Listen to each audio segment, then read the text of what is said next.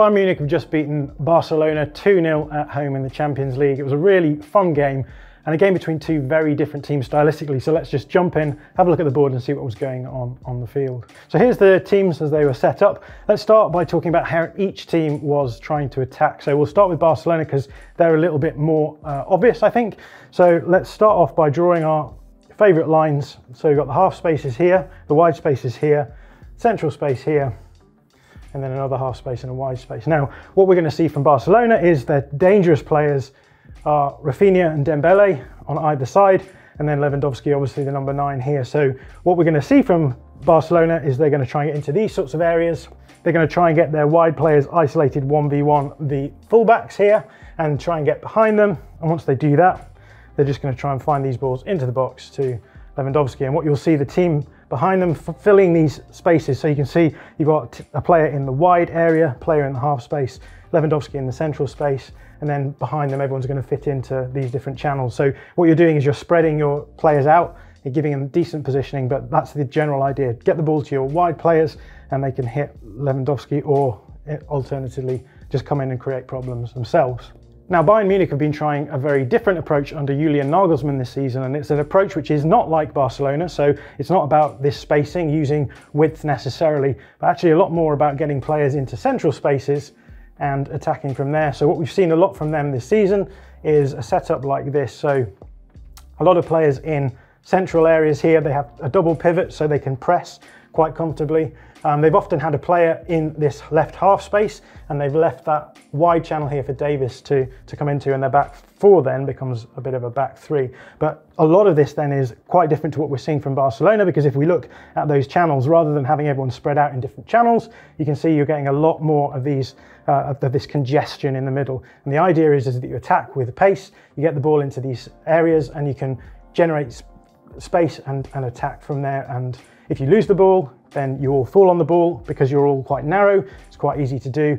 And the idea then is you can win the ball back in these counter press moments, win the ball back quickly, cause problems for the opposition because the opposition are all in a defensive structure and they've all fallen apart, and then try and get these sorts of goals. Now, it is worth saying that this is very similar to a Red Bull style of football, but actually Bayern Munich are introducing certain ideas into their approach, which is slightly different. So we've already talked about how Alphonso Davies here is doing what we call pinning, so keeping the fullback on this side further across.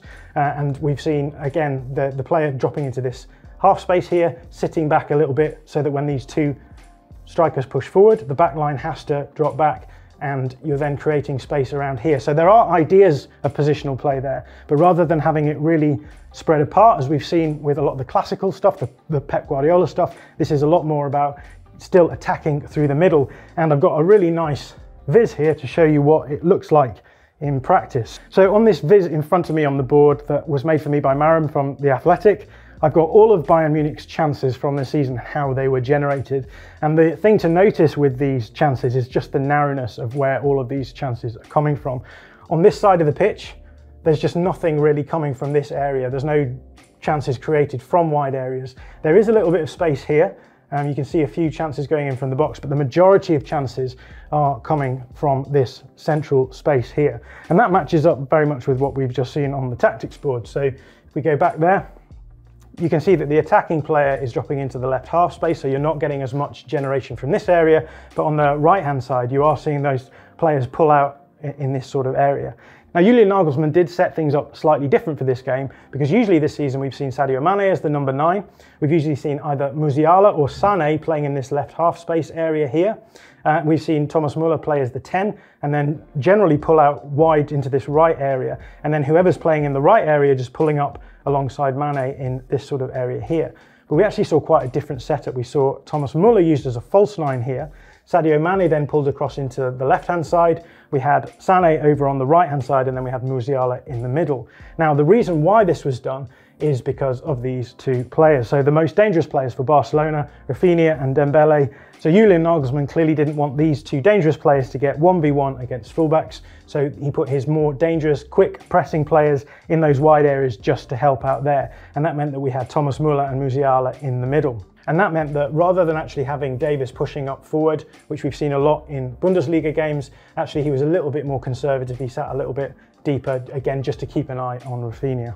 So these are two very different teams, and we've got Barcelona trying to get the ball in wide areas to their dangerous wide players, and then Bayern Munich trying to get the ball through the middle.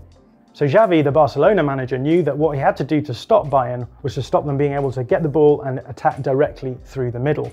And the way that he did that was actually a little bit counterintuitive. Rather than just sitting deep and congesting the central area, actually what he did was that when Bayern were trying to build up, he pushed his players forward into a really aggressive high press.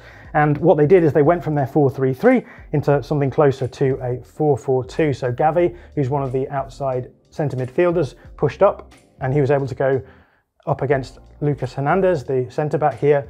Rafinha goes up against Davis over on this side. And what you end up then with is pretty much a man-for-man press. And the general idea is this: because you are stopping Bayern from being able to build up nicely and get the ball into these dangerous areas, you're putting them under a lot of pressure in the build-up. Actually, eventually, the only thing that Bayern could do was either lose the ball, in which case Barcelona could counter-attack, or they were hitting the ball long. Now, having these two players now isolated against their centre-backs in Müller and Musiala, it may seem like a bit of a gamble on the part of Barcelona, but we've already said that Thomas Müller is a false nine. He's not a traditional nine. So in the air against a centre-back, he's probably going to come out worse. And Musiala is not a particularly great aerial presence either. And so the general gamble that Xavi played in the first half was just going really aggressive in the high press, causing problems for Bayern. All that Bayern then could do is go long, and that ended up Barcelona just hoovering up the ball and being able to build up themselves. The other thing that Barcelona did really well was they were able to soak up transition play from Bayern, again because of their high press.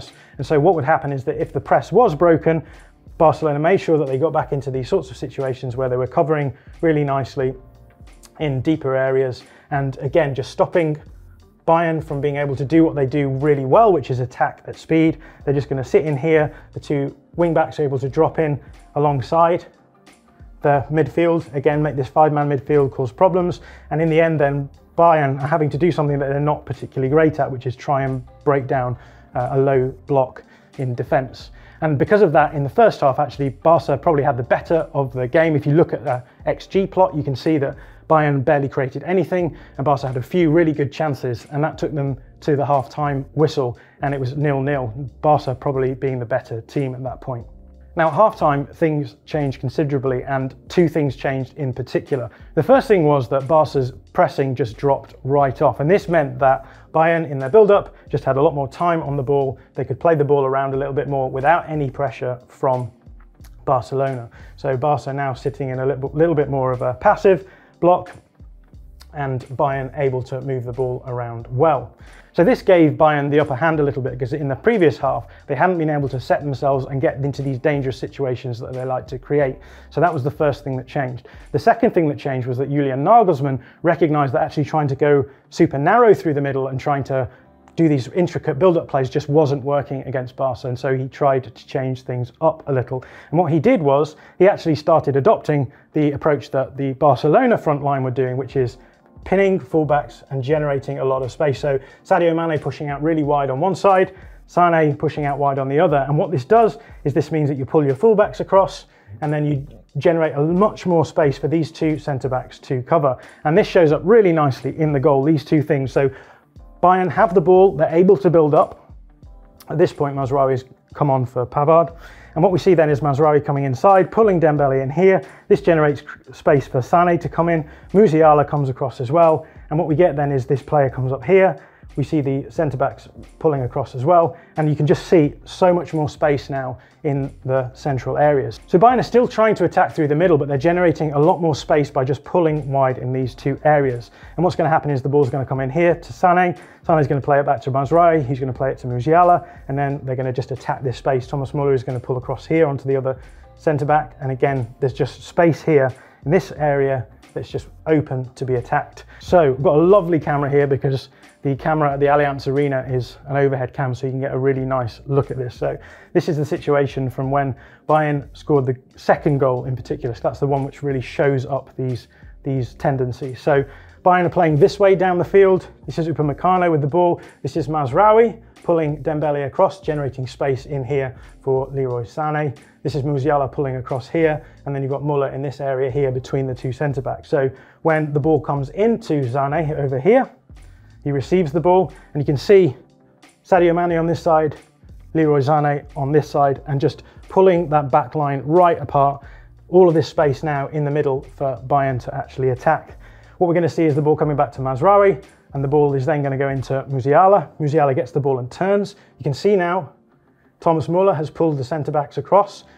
There's now an acre of space between the full-back here and the centre-back here, and this is the area then that Musiala is going to attack. And you can see Sané coming with him as well. So they've generated that space, and now they're going to attack it. They're now going to get really narrow so that when the ball goes across, you can see here now, this is Musiala, plays the ball into this space here, and just you can see how much space they've created in this moment. So the ball comes through to Leroy Sané, who runs through and scores the goal.